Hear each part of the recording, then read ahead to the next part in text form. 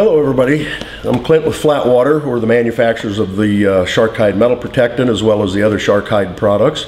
I wanted to talk to you today about how to take care of your Sharkhide once it's been applied.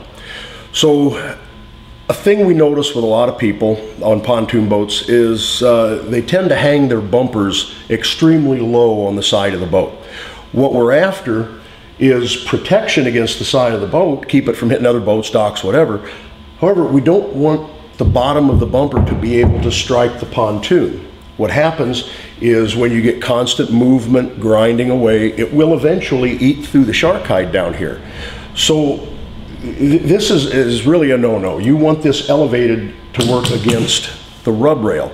Now, here's the best way to judge. Now, I've taken this bumper and hung it a little bit higher. As you can see, it's just about centered in the rub rail, but what we want to do, any bumper placement at all, the simplest and best check of all, once you got it tied where you think it belongs, take the heel of your hand and push it hard against the boat. If it doesn't hit the pontoon itself, you're perfect. If it hits against the pontoon like this one does, that's not acceptable. You need to raise it up. So this is the proper bumper placement. You're going to get plenty of protection. Nothing can get to those pontoons, docks, other boats. This is sufficient. Do not hang them to where they bang against the pontoons. I'll show you some damage on another boat I've got in the back here in a little bit. But in the meantime, I'd like to take you to the back of the boat and we're going to address how you strap these boats down. All right, see you in a second.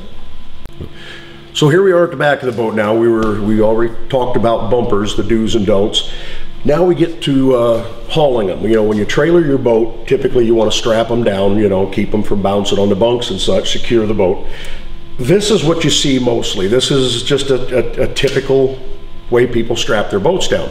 But the problem we have with this is this movement is going to end up sawing through the Sharkhide. It's going to scrape through it eventually, up in this area, down in this area. And what you're going to end up with are real nasty, dark, oxidized areas. Now, this is the way it comes from the boat dealer. You know, that's the way you pick it up. But we've got a better way for you to do this. And this is a real simple matter of moving your straps around. Here, let's go look at that. Okay, so now we're on the side. This is how we want to configure our straps. Ideally, you want them in an ace configuration. That keeps the boat from wanting to move from left to right.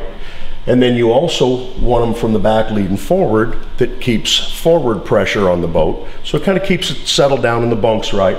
But the main thing is, if you'll notice, nothing touches any surface that has Sharkhide on it.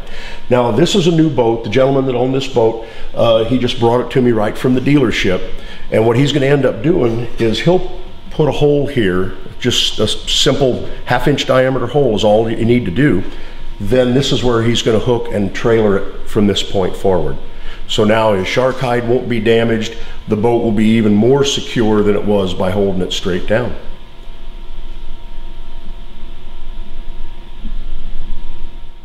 Right now what we're doing is we're showing people some of the typical damage we see when somebody has Sharkhided their boat, but they've neglected to take care of it. They don't tie it up properly, things like that. What you're seeing here is somebody relied on old fire hose style bumper systems nailed to the side of a dock. They relied on that to take care of their boat. And you can see where that cut through the Sharkhide, all the boat movement sawed through the Sharkhide. And you can see beautiful finish wherever there was Sharkhide remaining, but they ruined it here. And you can see it all the way down the boat. So this is what happens when you let your boat rub up against other items. That's a big no-no. That'll destroy your Sharkhide, and this is what you get. Now follow me around to the other side and I'll show you what it looks like when you have your bumpers in the wrong location. All right, and what we have on this side, this is typical of bumpers being placed in the wrong location. Remember at the beginning of this video, we talked about not to let them low enough to where they touch the pontoon. This is a perfect example of what happens when the bumpers hang too low.